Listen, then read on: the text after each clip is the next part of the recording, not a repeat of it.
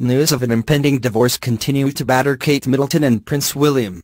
Recent reports suggest that the Duke of Cambridge is having second thoughts about sharing a third child with Princess Kate. According to the rumors, Prince William is suffering from numerous stress issues these days. The Duke of Cambridge is allegedly stressed out with his royal duties, and his problems are being mixed up with his marital life. Kate Middleton, on the other hand, is reportedly getting stressed out as well. Rumor has it that they may soon end up in a divorce due to the problems that royalties usually experience, including struggles with marriage and the pressures of being a member of the royal family.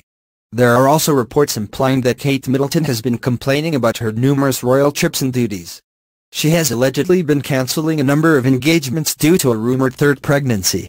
However, other rumors suggest that Prince William is not yet ready to have a third child with the Duchess of Cambridge.